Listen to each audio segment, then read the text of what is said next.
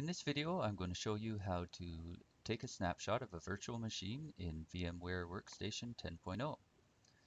So click on the VM menu, go down to Snapshot, and go into the Snapshot Manager.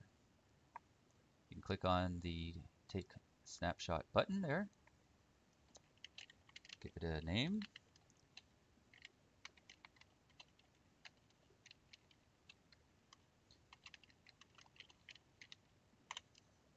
such as what we've put there. Click on Take Snapshot. Okay, and you'll see that the new snapshot is now present in the snapshot breadcrumb up here.